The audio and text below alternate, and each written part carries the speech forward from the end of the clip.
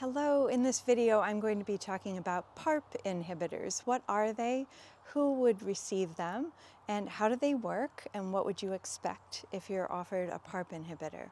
Before I go on, I want to invite you to subscribe to our channel. We're always putting out new information, often in response to new medical advances or a comment from you. So thank you for the suggestions. We love the engagement.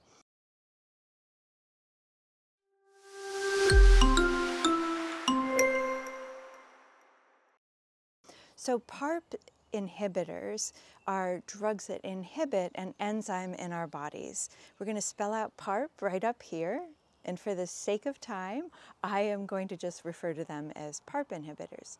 So we have enzymes that repair cells when they're damaged. Cancer cells are always getting damaged and repairing themselves. When we inhibit the PARP inhibitor in the cancer cell, it can't repair itself, and that's a good thing. So we all have DNA damage happening and then being fixed. Normal cells are more able to overcome a PARP inhibitor than cancer cells. PARP inhibitors have been shown to decrease the risk of recurrence in people with high risk triple-negative breast cancer in people with a BRCA1 or 2 breast cancer. They also will slow progression of advanced breast and other cancers, but in people with metastatic or otherwise advanced breast cancer, PARP inhibitors can inhibit the cancer.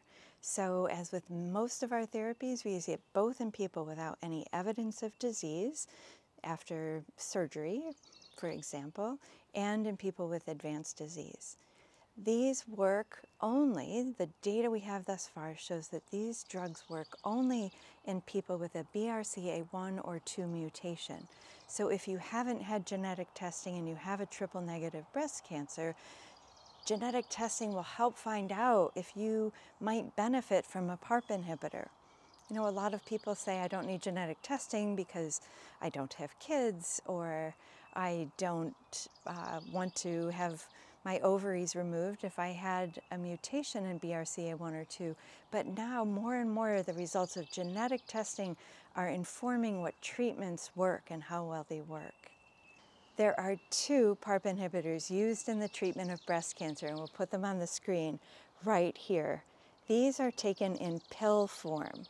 They're not given intravenously. If you're wondering if PARP inhibitors might be part of your treatment plan, I'd love to invite you to go to Yerbba.com to get your personalized Yerbba report. It takes all the characteristics of you and your tumor, cross-references that with the latest medical evidence, and then tells you about your treatment options with the pros and cons of each. In addition, if you subscribe to the premium version, you can ask unlimited numbers of questions of the Yerbba team. So it's something to think about, and I'd love to invite you to go to Yerbba.com to get your personalized Yerbba report. And here is a list of some of the common side effects. The side effects that we want you to be aware of are fatigue, nausea, sometimes your counts can go low, like you can get anemia or low white cell counts, fatigue, mild stomach upset. So those are the main side effects to be aware of. The 2 drugs are both in pill form, and the side effects can be well managed, though some people do need to come off the medicine before the year of treatment is up. I hope this has been helpful. Drop a comment or question below. Thank you for watching, and we'll see you next time.